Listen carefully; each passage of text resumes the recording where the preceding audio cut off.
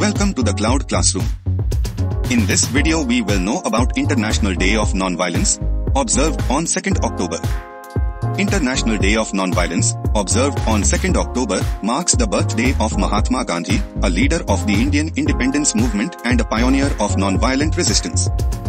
This day celebrates the philosophy and practice of nonviolence as a means to achieve social and political change. It emphasizes the power of peaceful activism, dialogue, and reconciliation in resolving conflicts and advancing human rights.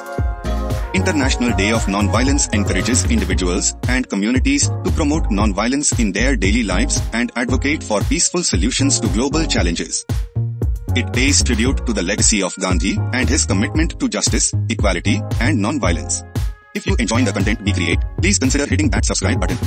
It really helps us keep creating more awesome content for you. Sharing is growing and comment to tell us what you want to see next.